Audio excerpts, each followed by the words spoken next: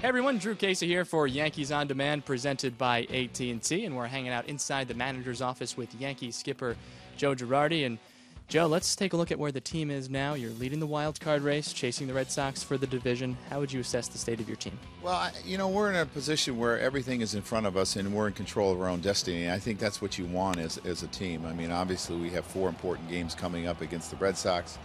Every team that is really chasing us in the wild card, a lot of them we are playing the rest of the year, so everything is in front of us. What have you seen from Sonny Gray since he's come over in the trade, and what has he been able to do for this club? Well, I think he's pitched really well. We haven't scored a lot of runs for him. That's been part of the problem, but I think he's given us a chance to win every game that he's pitched, and that's what you ask your starters to do. So he's very professional. He knows what he wants to do. He has very good stuff, and he's pitched well. The rotation has been through a lot with injuries, adversity. What's been the biggest challenge for you and Larry Rothschild in dealing with that rotation on a daily basis? Well, I think you have a couple of young kids in it. You're trying to keep fresh throughout the whole season. You have some veteran guys that have some mileage and have had some physical problems that they've had to deal with. So it's really trying to keep the consistency with our guys. And we've been pretty fortunate when you think about, I think we haven't used a ton of starters. You know, where some teams have used 16, 18, we have not done that. But there's been some challenges because we've had some new pitchers come over.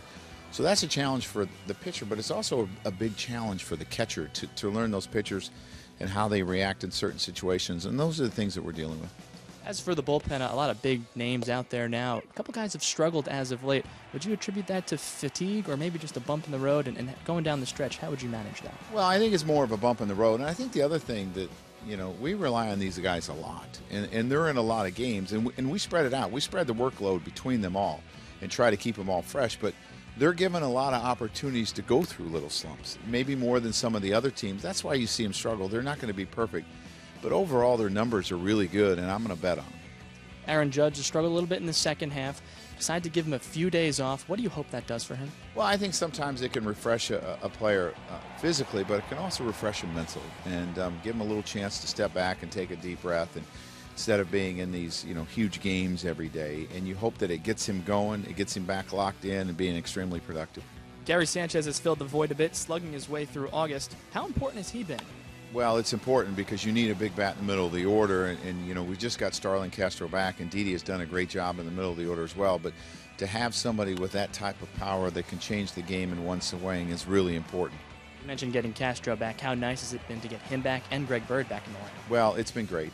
The thing is, it gives us a lot more depth, and as you get into the months of August and September and some of these tough games and long games, guys can use a blow here once in a while, and we were in the midst of.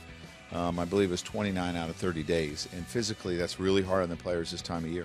You mentioned the depth. Somebody at the beginning of the season who was expected to be part of that depth and has really played an extended role, Ronald Torreyes. What has he meant to this team in 2017? He has really excelled in the way that he's played and has been huge for us. He covered it in for Didi when he got hurt, and he had a great month of April. You look at what he's done for Castro, hitting around 300, driving in important runs, playing solid defense. So he's been really important to our team. As everyone gets more and more healthy, still a couple of guys you want to get back. You'll have yourself with a couple of position players who are used to playing every day, but you just won't be able to do that based on numbers. Is that a good problem to have? Oh, I think it is, and I think what helps is the guys understand what the real goal is, and that's to win. And they've put their egos aside and come to work every day and basically say, we'll do whatever you want. And the biggest guy that has done that has been Chase Headley. He moved from third to first. He's played some third again. Now he's DHing some, and he's whatever you need. And through this whole time, he's been extremely productive, more productive than maybe at any point during the season. So I give him a ton of credit, and I think he's the leader in this. And Jacoby Ellsbury stepped up as well. His job was kind of taken over by Hicks a little bit, but he has been fabulous lately, and that's important because sometimes guys need a day. Stretch run coming up. You look at the last 17 games of the year, 14 of them are at home at Yankee Stadium. How much of an advantage do you hope that'll be? Well, I hope it's a huge advantage because, for the most part, we've played really well at home. That's an important time of year, and we have one long road trip coming up and one short one. So, you survive the long road trip and try to take advantage of all the home games we got. And if we're able to do that, we'll be in a pretty good spot. Joe, thanks very much. Best of luck down the stretch. Thank you.